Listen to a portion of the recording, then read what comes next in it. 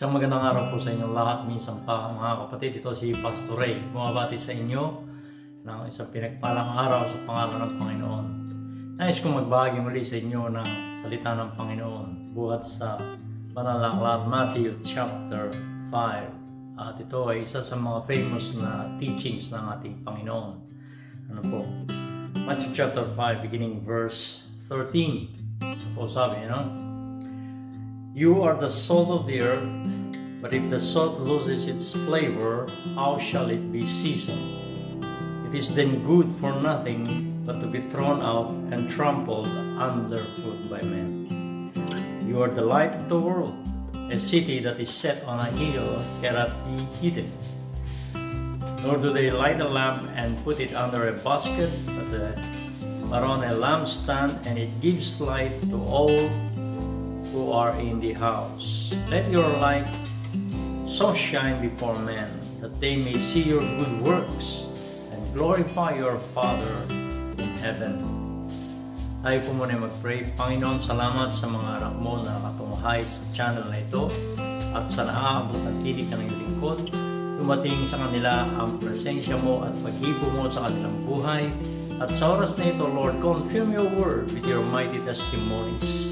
Sa buhay nila ay mahayag ang iyong kapangyarihan, kabutihan, pag-ibig, at anuman ang dalangin nila, Lord, at pangangailangan, magpatotoo ka sa kanilang buhay. Marami pong salamat, Panginoon. Ikaw ang mataas, Panginoong Jesus, at malawat natin. In your precious name, Lord Jesus, we pray. Amen. Ikaw ay asin, liwanag ng salita. Na kahit saan ka pumunta, kapatid, tandaan mo ang iyong identity at ang iyong moral ay pinapataas ng Panginoon. Na mayroon kang buhay at mensahe at ang pangitain na bigay ng Diyos sa iyo. Mayroon kang mission. You are here for a reason with a purpose in life. You know what? You are a child of God and that you need to influence the world sa pamamagitan ng iyong buhay at mensahe. I only have one message in life and in this channel, and that is the Lord Jesus Christ and His uncompromising gospel. Ikaw din, kapatid, ay may misyon sa buhay. Higit sa lahat, sabi ng Panginoon, ikaw ay asin. Ang asin ay nagpapalinamnam ng pagkain, nagpe-preserve ng pagkain, nagbibigay ng lasa, sustansya, at sarap sa pagkain niluluto, nagpe-preserve ng mga meat, isda, gulay, at hindi lang yun, marami pa, gamot din yan sa sugat, di ba? Dito nga, pag nag-i-snow sa Germany, nagsasabog ng asin, di ba? Proteksyon, hindi ka madulas. Ganon, kapatid, ikaw ay liwanag.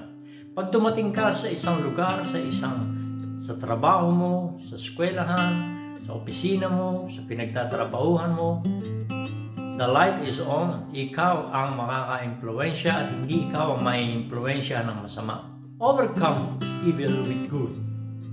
Kaya nga, sa iyong salita, pananalita, mga mensahe, malugod ang Panginoon, at may kabutihan, righteousness na nag-aakay, nagmumulat sa mga nakikinig sa iyo about God, about the love of Jesus. Liwanag sa iyong buhay. Pinananabikan ang iyong company. Hindi yung ayaw kang makita, kundi sabik na ikaw ay makita at parang hindi kumpleto ang grupo at barkada pag wala ka. Kaya kapatid, liwanag ka, nakaka-impluensya ka, and give glory to God through your life testimony, through your daily walk as a Christian. Mabuhay ka, kapatid, ikaw ay asin at liwanag ng salibutan. Muli, ito si Pastor Ray. Patuloy ko kayo inaimbitahan na mag-subscribe kung hindi ka pa nagsasubscribe sa channel na ito at pakipindot ang notification bell para lagi kang updated, mga kapatid. Tugising ka lagi ng kabutihan ng Diyos. You can send me your prayer request. Kaya tayo'y laging may from time to time na live streaming at mga pinopost natin mga message ng salita ng Panginoon, sermon, preachings, teachings. Patuloy kayo sumubaybay at lagi kang tugisin ng kabutihan ng Diyos. Maraming pong salamat. Ito si Pastor Ray, nasabing mahal ka ng Panginoon. Sobrang